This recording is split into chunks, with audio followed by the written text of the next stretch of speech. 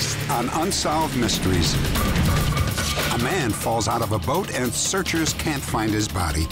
He was set to be tried on rape charges. Is he truly dead or alive and on the run? Just 2 days before Christmas, a 5-year-old boy and his young mother are brutally murdered. Can DNA left by the killer lead to his capture?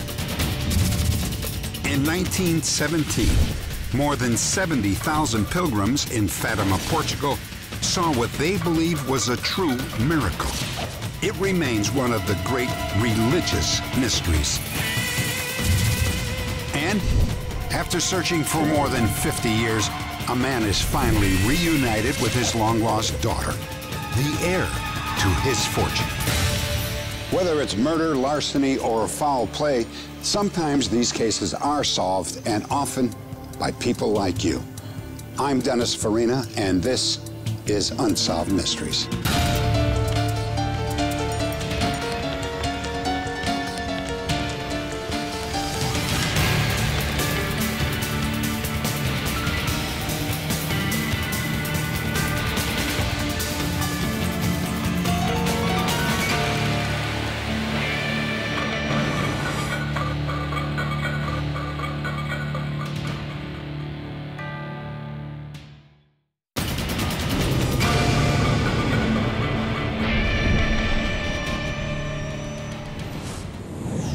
The Snake River, Washington.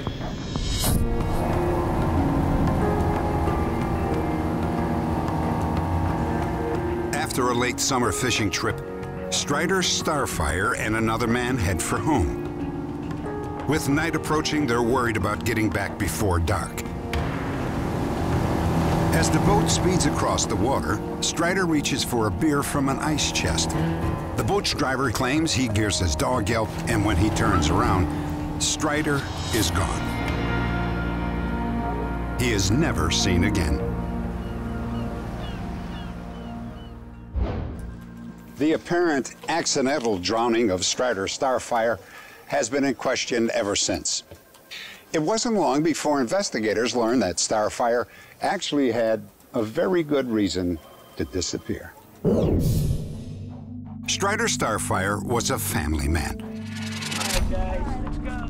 He, his wife, and their 2 young children lived in the small town of Roseburg, Oregon. The teenage daughter of a family friend often spent time with them.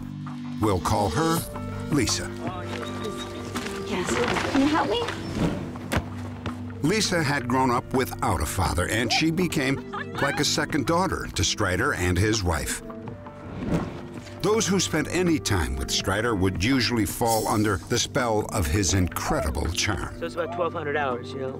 Me and Tim were in this foxhole, all right? And we're pinned down. We can't get up, and we were trying to get our MC. He told romantic tales about his exploits while serving with the Special Forces in Vietnam, spying for the CIA, or fighting alongside the Irish Republican Army. On my belly, dragging him when he told us about being this crusader to help the little man, to pull the poor guy up by his boots and give the underdog his day, you tended to believe him.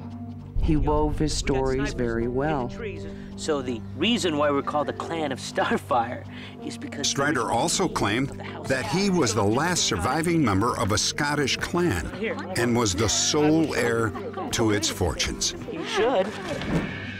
As Lisa grew up, she spent more and more time with the Starfyre family, and Strider always made himself available to her. He was a father figure when she had no father figure. She had no qualms of believing and feeling safe with him because he'd always been safe. Something I gotta tell you. But according to Lisa, those feelings of trust and security were destroyed one night in the Starfyre home. I'm in love with you. Out of the blue, he started to profess his love to me and tell me he'd been in love with me for years. That was a really terrifying moment. After making his advance, Starfyre allegedly seduced and then had sex with Lisa. For more than a year, the traumatized teenager didn't reveal what had happened. the secrecy took a heavy toll. After Strider did that to me, my life really spiraled out of control. I couldn't make any friends at school, so I quit going. And I did a lot of drugs. And I decided that I couldn't deal with it anymore. Strider's behavior became more blatant in other ways. One day he brought home an unexpected guest.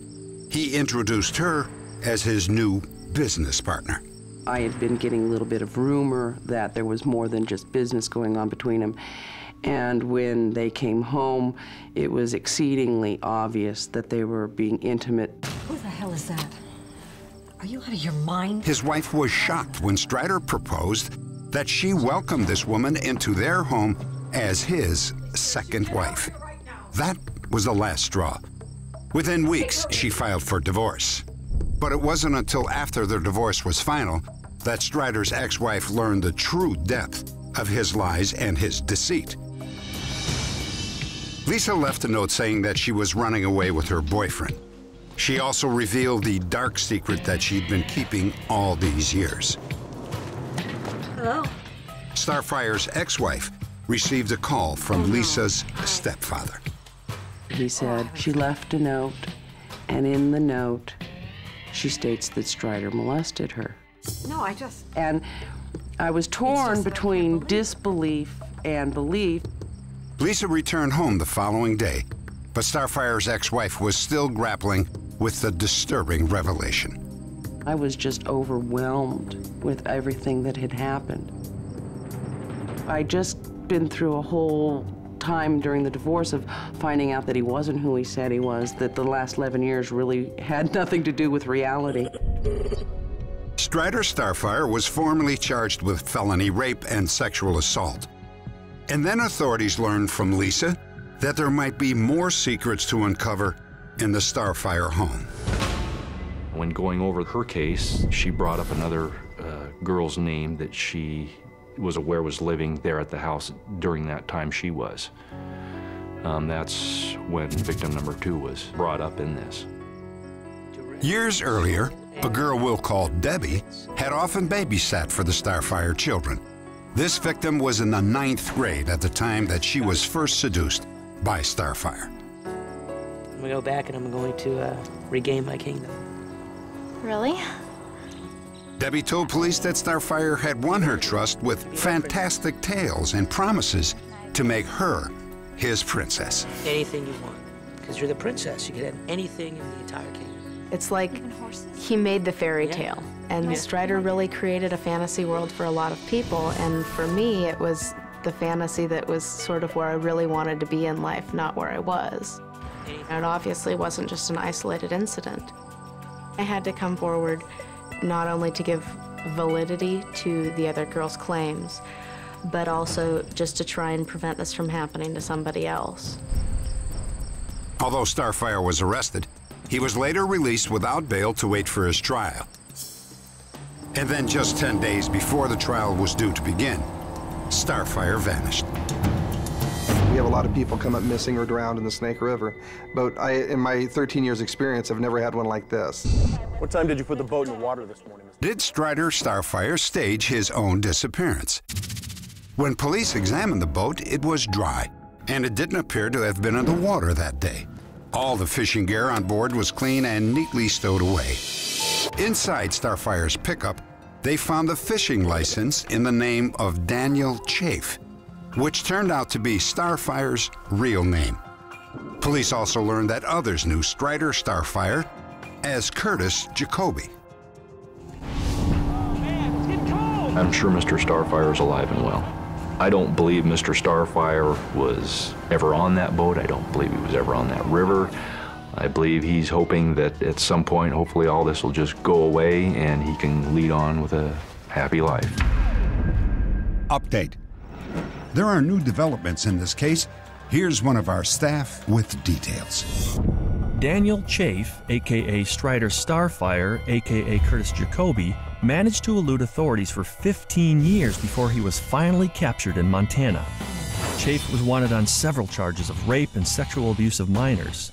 Chafe pled guilty to 4 of the charges, and after plea bargaining was sentenced to 5 1/2 years in prison. Next, the brutal double murder of a mother and son in Dallas, Texas.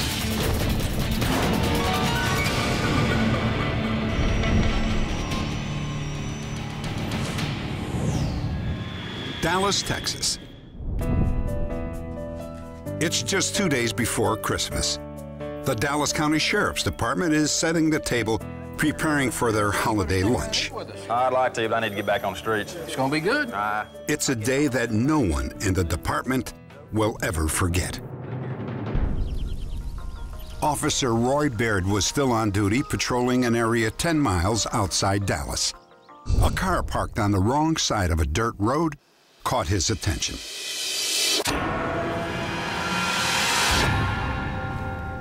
On the back seat was a pile of Christmas gifts.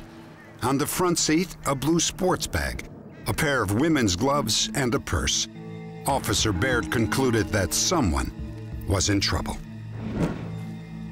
I felt that there was possibly a rape going on or that a female had been raped. I then called for cover and made my entrance into the field on the north side of the road. I observed a small boy crumpled to the ground, and lying next to him was a white female that was covered with a blanket. I touched him and his body was still warm. I felt that whoever did this was possibly still in the area. Later that day, the victims were identified as 30-year-old Roxanne Jeeves and her 5-year-old son, Christopher. The police in Dallas were shocked by these brutal killings. Solving this mystery became a high priority for detectives. But more than 2 decades would pass before they got their first solid lead. Roxanne Jeeves had moved to Dallas with Christopher after a divorce. She worked for an insurance company, enjoyed country western dancing, and was engaged to be remarried. Friends described Christopher as happy and an outgoing child. He had turned 5 years old on December 23rd, the very same day that he was murdered. Where you go? That morning, Roxanne and Christopher had planned to make a Christmas trip to visit relatives in Kansas. Concerned that their car might break down on the long journey, Roxanne took along her toolbox. An hour before the murders, a man that police believe was the killer was seen by a neighbor outside of Roxanne's apartment with a female companion. It was the first of many eyewitness reports that helped investigators piece together what happened to Roxanne and Christopher. We located a neighbor of Roxanne's who left about the time that Christopher came out the door with the red toolbox. Matter of fact, she spoke to Christopher.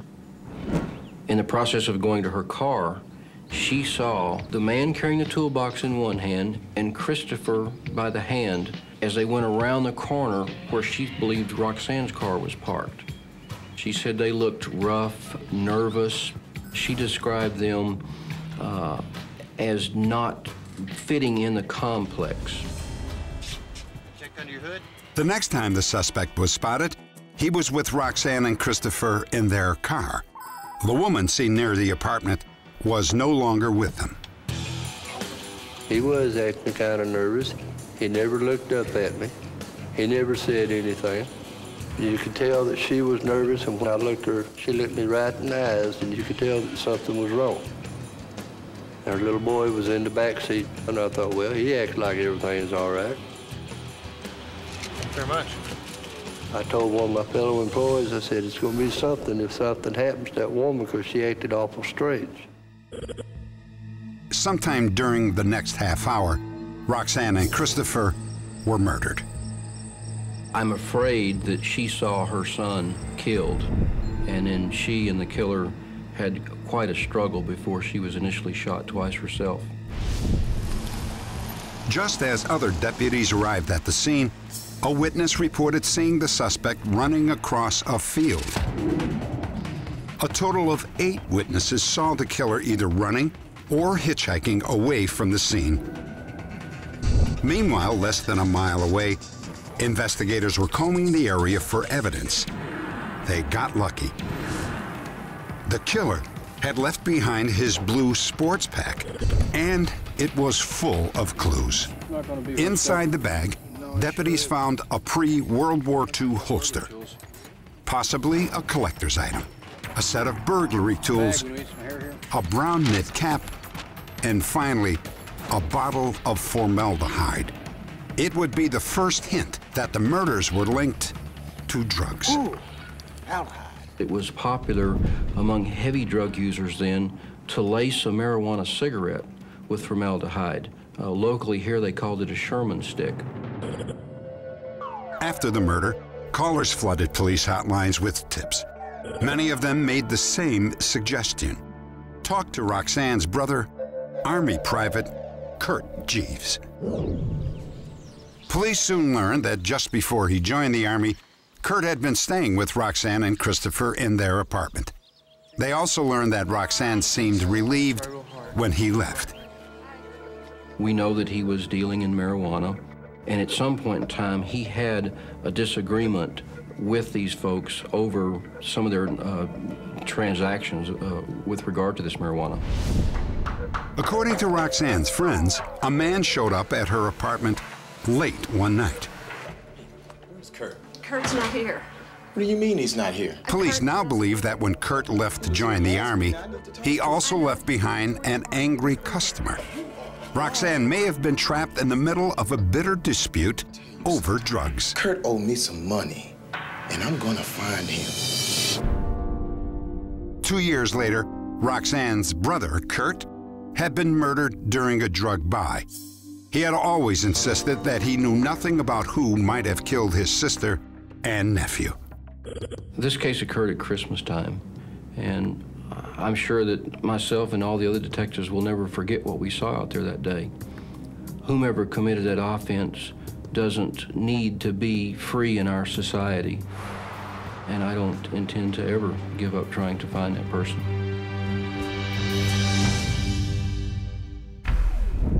Update. 22 years after Roxanne and Christopher were murdered, a man named George Washington Hicks was convicted of the killings. Police had recovered a strand of human hair from the cap that was left in Roxanne's car on the day of the murder. The DNA from the hair sample was compared with DNA from convicts serving time in Texas state prisons. Hicks was the identical match. At the time, he was serving an 80-year sentence for sexual assault and 2 15-year terms for assault and robbery. After being convicted for the murders of Roxanne and Christopher, Hicks was sentenced to life in prison. This sentence will not begin until at least 2024, when he completes his existing terms. Next, a 20th century miracle that converted many skeptics into believers.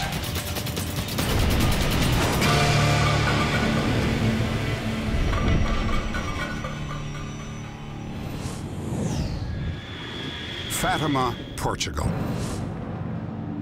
The shrine of Our Lady of Fatima is visited by more than 4 million people every year. It is said that on this very spot in 1917, the Virgin Mary appeared to 3 young children. At the time, Lucia Santos was 10 years old. She and her 2 younger cousins, Jacinta and Francisco Martu, worked as shepherds near the small town of Fatima. Their story began on Sunday, May 13th, 1917. Lucia Santos and her cousins had taken their sheep to an area known as the Cova de Area, land owned by Lucia's family. As the flock grazed, the children began to play. They were building a little wall around a tree when there was a flash of light. And Lucia thought the flash was a sign of rain. She thought that it was lightning. So she said, "Let's go home so we don't get caught by the rain." When the children saw a second flash of lightning, they realized it meant more than rain. According to Lucia, the glowing figure said that she was from heaven. E o que é que Vossa Mercê me quer? Vim para pedir-vos que vinhais aqui 6 meses seguidos no dia 13, esta mesma hora. Depois vos direi quem sou e o que quero. E eu também vou para o céu. Vais sim. E a Jacinta? The lady promised to return several times, always on the 13th of the month. She also asked the children to be her messengers, but warned them to expect great hardships. Although word of the vision spread quickly, not everyone was inspired by the rumors. In fact, Lucia's mother was furious at her daughter's involvement. Mentiras andas para aí a dizer? Então andas a dizer que viste uma senhora do céu? Quem disse isso foi a Jacinta, não foi tia. Tens tu com isso? Her mother punished her every now and again. Shah Martu, Lucia's cousin, was a young boy at the time. It wasn't that her mother was bad, but she wanted to have her daughter to say that this was a lie. But Lucia kept saying, how can I say it was a lie if I actually saw her? For Lucia, the suffering predicted by the lady had begun. But even in the face of her mother's anger, she returned with her cousins to the Cova de Iria on the appointed day, June 13th. They were joined by some 50 villagers, drawn by rumors of the impending visitation.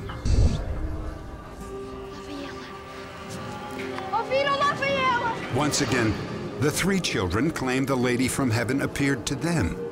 As in the first visitation, only Lucia spoke to the vision. Although some said that a strange cloud of light was visible, no one else saw the lady from heaven. Queria pedir-lhe também que nos levasse para o céu. Sim. A Jacinta e o Francisco levo-vos em breve. Mas tu ficas cá mais algum tempo. Importa que ele faça o que quiser. When news of the second visitation reached Lucia's mother, she was outraged. She believed that her daughter was part of a hoax. Her mother said, you're going to go to the priest and you're going to confess to him in front of the altar in the church that you lied. When confronted by the local priest, Lucia refused to discuss what she had seen. Given the time and place, this was a startling act of disobedience.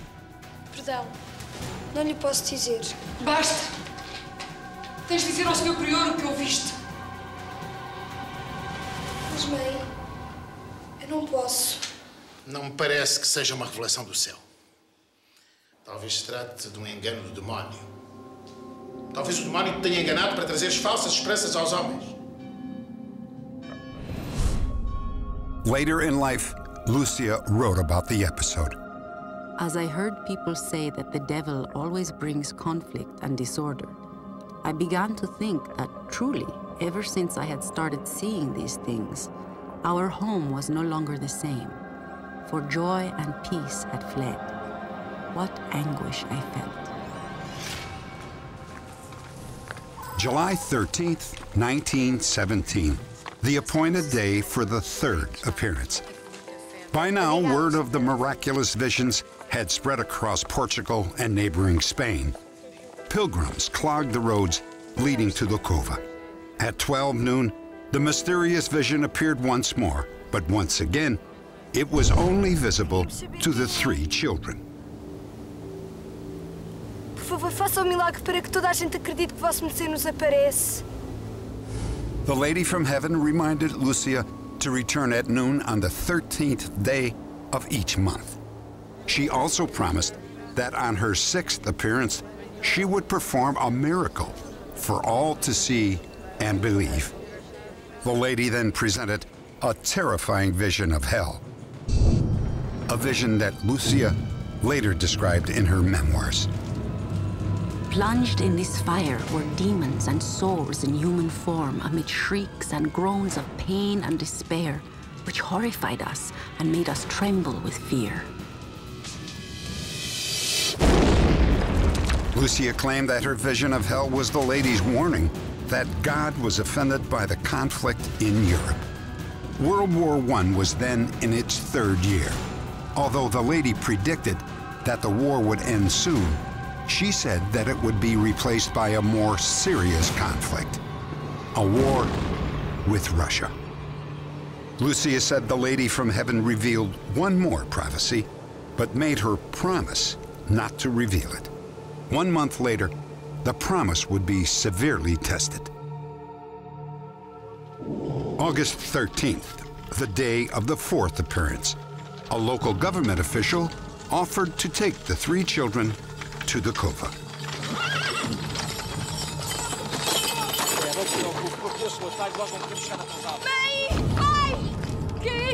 Lucia and her cousins were whisked away to a government prison, 9 miles from Fatima. The town official was convinced that the children's vision was a hoax, and he was certain that he could extract the truth from young Lucia. Leva o abraço.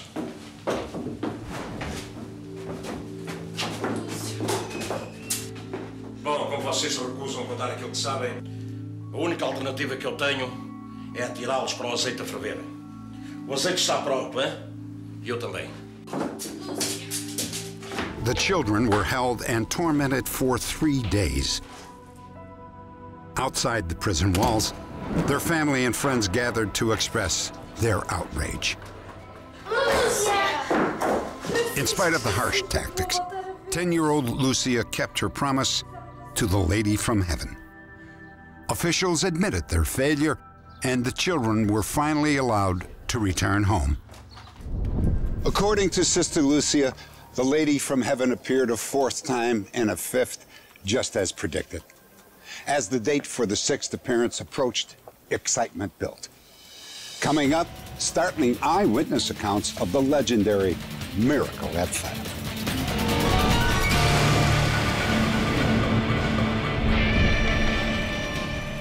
October 13th, 1917. The day of the long-awaited miracle was wet and miserable. Thousands descended on Fatima. These photographs show some of the estimated 70,000 people who gathered with the hope of witnessing a divine vision. Many had come from hundreds of miles away. Soon after Lucia arrived at the Cova di Iria, the rain suddenly stopped. The huge crowd included both the curious and the faithful. A handful of reporters from the major newspapers squeezed in among them. The local priest, fearing a public fiasco that would embarrass the church, was one of the most vocal doubters. A que horas é que ela disse que aparecia? Ao meio-dia. Já passa do meio-dia. Ela já não vem. Oi, são todos. Já passa do meio-dia. A senhora já não vem. Já não há milagre. Vão para casa, vá. Vão para casa. Já não vem ela. Posso-me ser que me quer. The crowd grew silent as Lucia began to speak, although to onlookers, it appeared that she was talking into thin air. Eu tinha muitas coisas para lhe pedir. A cura de uns doentes e a conversão dos pecadores. Eu peço perdão pelos seus pecados. Olhem para o sol.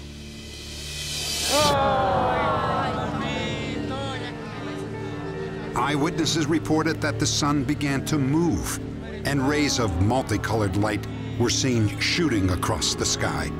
Then suddenly, the sun seemed to fall.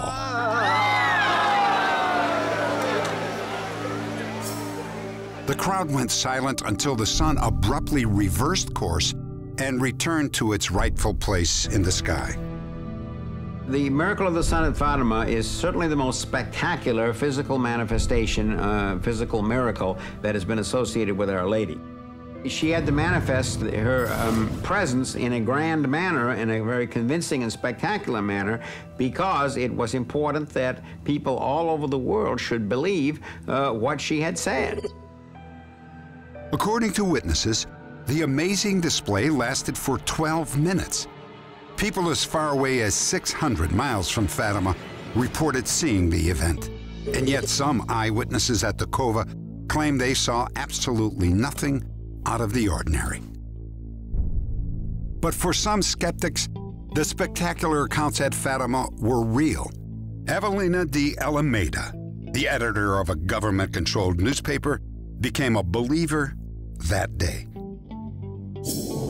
At the hour foretold, the rain ceased to fall.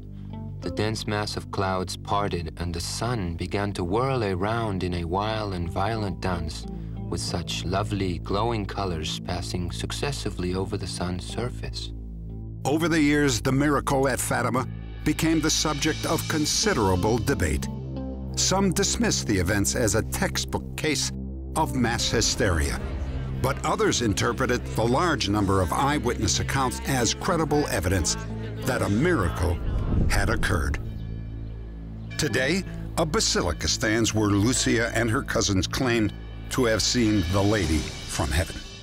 In 1930, the Catholic Church recognized the events at Fatima as a miracle worthy of belief. Lucia's younger cousins both died during a worldwide flu epidemic within 3 years of the visions. Many believe their deaths fulfilled the lady's promise that the children would soon be called to heaven. Soon after her cousins passed away, 14-year-old Lucia Santos retreated to the safety of a convent. For most of her life, she remained behind cloistered walls. Lucia died in 2005 at the age of 97. The day of her funeral was declared a national day of mourning in Portugal. Over the decades, Fatima's call to the faithful has grown even more powerful. The tide of pilgrims has swelled from the thousands who joined Lucia in 1917 to several million in recent years. Even those who remain skeptical of miracles are mystified by the events at Fatima and the 10-year-old girl whom many believe was chosen to be God's messenger. While there were some who admired me and considered me a saint, there were always others who called me a hypocrite and a sorceress. They are all mistaken. I am not a saint, and I am not a liar. Only God knows what I am. Sister Lucia promised the Virgin Mary that she would never reveal the secret prophecy. The Vatican also insisted that she not speak about her experience without permission. Sister Lucia took the secret of Fatima to her grave. Next, a millionaire who became a father during a youthful love affair tries to find his long-lost daughter, the heir to his fortune.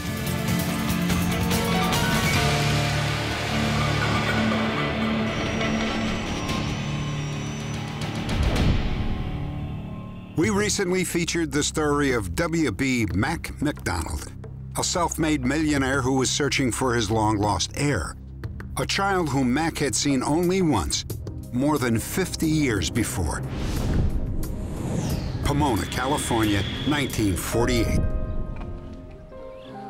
When Mac was 18, he fell in love with a 16-year-old girl named Mary Helen Carr, but her mother disapproved of their relationship and threatened to have Mac arrested if their romance continued. So, he decided to leave town. 3 weeks later, Mary Helen ran away from home to join Mac in Houston. Got a new neighbor. You did? Pretending to be husband and wife, the young lovers moved in together, but their happiness didn't last long. Just a minute. Who was it? Mac received a call from a friend who said that the police were on their way to the apartment. Authorities carried warrants charging Mac with statutory rape. That's fine. I'll call you. Mac made his escape with no time to spare. I was devastated again. They jerked her back to California, and I had no way of contacting her again.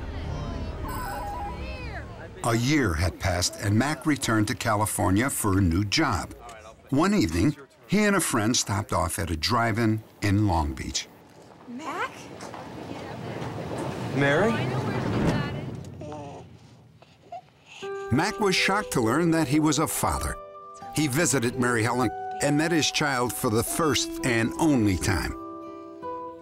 Fearing that police were still looking for him, he left after only 5 minutes. He never even learned if the baby was a boy or a girl. Mac is now a wealthy businessman and wants to find the child that he'd left behind. I feel that the youngster's entitled to my estate, and I'd want that youngster to know that I love them and I want them to have the best. The night of our broadcast, Mac McDonald learned that he had a daughter named Sherry. The long-awaited news came from a viewer in Texas, Mary Helen Carr, Sherry's mother. 1 week after the story aired, Mac arrived at Sherry's home in Denver, Colorado. No. Come on in. It's hard to describe the feeling that I had for my daughter when I opened the door and she was there and I was able to hold her. I said, I want to hold you. At this point in my life, to find that there is someone who is my father and who wants to establish a relationship with me, it's just emotionally very traumatic. I just try to come to the realization that it really was my father standing there. And I just, does he look like me? Does he act like me? I have all these things I need to learn about him. The fact that I didn't stay and fight the battle, it's most unfortunate. I don't believe I would do it that way again. However, yesterday unfortunately can't be redone. No matter how you look at it, he left my mother with a tiny baby, and I have to deal with that. I have to deal with the fact that I have a father who loves for me, who's raised me, who's cared for me. But I believe there's enough room in this family for everyone. And I sincerely mean that. Mac McDonald's search for his long-lost daughter has come to an end, and he is determined to never lose touch with her again.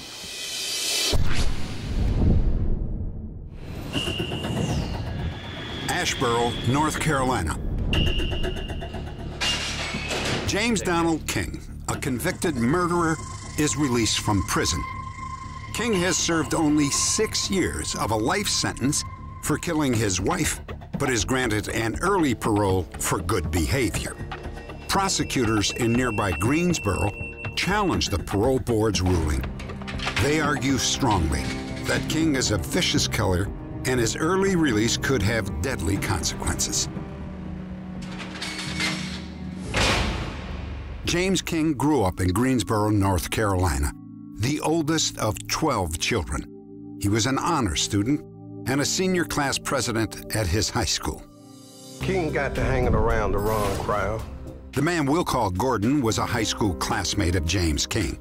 He is now an undercover law enforcement agent.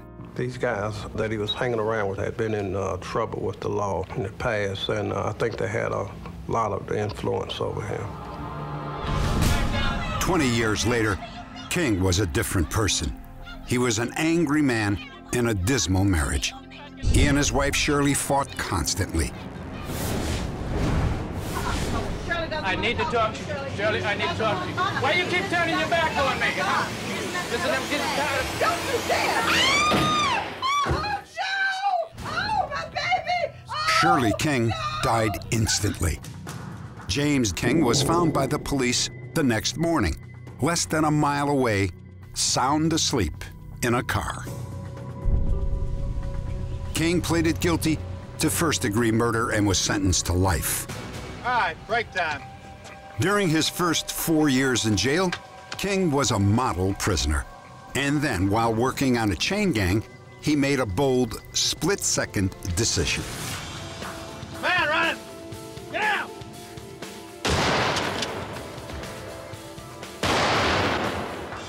King stayed on the run and avoided capture for 9 years. Police finally received the tip that he was working as a janitor in Boston. He was arrested without incident and returned to prison in North Carolina. 2 years later, the parole board made a startling decision. Based upon King's productive life and his law-abiding behavior while he was an escaped convict, they ruled that he was eligible for early release due to good time credit. When I learned of the attempts to have Mr. King paroled, I wrote a letter to the parole board strenuously objecting to him even being considered for parole. I didn't feel serving 6 years on life sentence for first-degree murder was anything close to sufficient. In spite of the objections, James Donald King became a free man once again. Less than a year after his parole, King married Gloria Cornelius, a nursing home worker with 3 children from a previous marriage. Within a few months, the destructive pattern of his first marriage began to repeat itself. Where have you been? I've been working. Working? You're 2 hours late. King was drinking heavily and began to physically abuse Gloria. Don't touch me. Finally, she walked out on him. 3 months later, Gloria was playing bingo with friends in downtown Greensboro. At midnight, King showed up. Gloria, I need to talk to you. I don't have anything to say to you. Come on, I really need to talk to you. I'll be back. 30 minutes later, Greensboro police found the body of Gloria King. She had been shot 5 times. Once again, James Donald King was on the run. When I heard that Gloria had been killed and that King was the suspect, I felt that the parole board was the main culprit, because if they had followed the rules and guidelines of the court system properly, Gloria may still be alive. Update. James King was arrested in Dayton, Ohio, thanks to a tip from one of our viewers. At the time, he was working in a metal foundry. James King was tried and convicted of first-degree murder and sentenced to death.